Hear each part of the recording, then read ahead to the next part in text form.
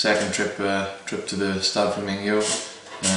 You know, it's going to be a difficult task. We're confident after our win up in Murrayfield and try and keep the momentum going. You know, Italy are an improving side.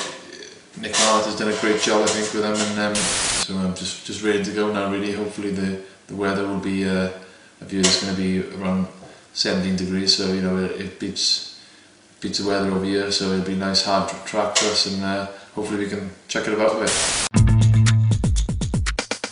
Pretty happy with the result. You know, it was obviously a long flight coming back, but you know, we're just pleased to have got the victory. It was tough in Rome. We're thankful for supporters who travelled out there, and you know, it was awesome atmosphere there. The ground. My own game, I was pleased with the way I played. You know, it was nice to get an early take, get the confidence up, and yeah, I think you know it was always great working with Stods and Shane in the back. You know, I think they offer so much. So yeah, really pleased with myself. How was your food, James? Alright though? Yeah, it's right there, yeah. Steak went down well, yeah. What do you have, Matt? Steak. That's it? Yeah, steak and chips. As you can see, you have Richard Hibbard, #1 prop, stroke hooker. He's getting ready for it, and it's in. There you go. We got a table tennis championship going on here. Mike Phillips here, the favourite, I think.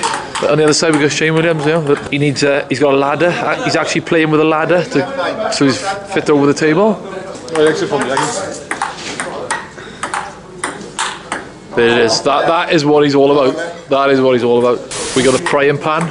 He's on at the moment. Matthew Reese, aka the wall. Basically, doesn't play any shots, just gets it back every time. Here we go. What's it now? Every time.